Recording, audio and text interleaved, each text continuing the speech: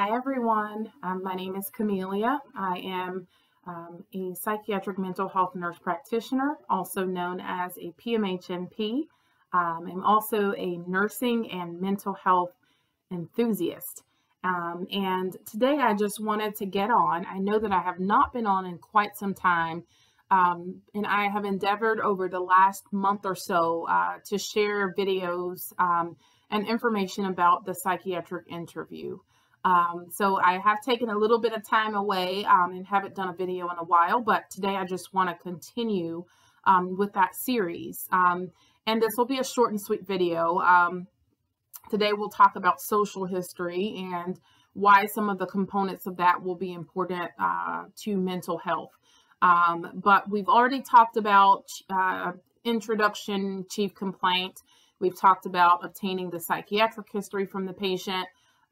Psychiatric history for family, so family history. We've also talked about medical history, which was the very last video, and today we'll talk about social history. And so again, I'm just chunking these different components of the interview so that you can get just a clearer idea or understanding about the questions that are asked, sort of why they're being asked, and sort of how to tie all of that together. So if you haven't been able to see those videos, the last 4 or 5 videos have been specific to the psychiatric interview. But again, today we'll talk about social history. So social history, it goes without saying what information you want to know from the patient is about their employment. So what I typically ask patients is, tell me, are you working or doing anything during the day? And really what I'll ask patients also will be just information about the type of job that they're working. There are some conditions that may impact how they function at work. You may also have patients that have been able to keep a job or to maintain the tasks around a particular type of job because of their mental health concerns.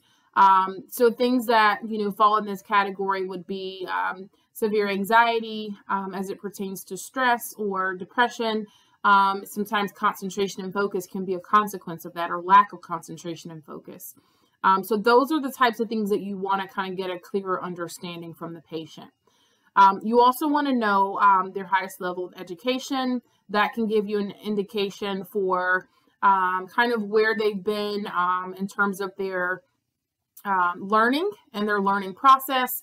You may have a patient, and I hear this quite often, that they sort of learned about some of their mental health concerns when they were in college. And so a lot of times you may hear patients say that they stopped college courses or that they were not able to continue for particular mental health reasons. Also, you want to know legal history, legal issues. I do get very direct with patients about this. I usually ask questions such as, do you have any legal charges? Do you have any legal charges pending? Many times patients, I found that they are open and honest about this, but specific things that you may get from a patient are related to things like a DUI. What does that give you? That gives you information about substance abuse history. So that's just one example. You also want to know their living arrangements. So I usually ask patients, are you living with anyone else? Are you married? Do you have any children? Or does anyone else live with you? Many times you may find, and patients may share, that they've had relational, concerns or relational dynamic issues related to mental health reasons. And so it really just helps you to put things together for the patient. You also, along those lines, want to sort of explore patient social support. Many times I ask patients, who would you say is good support for you? Many times they want to know what that means, and I'll say social or emotional support. Who's good social or emotional support?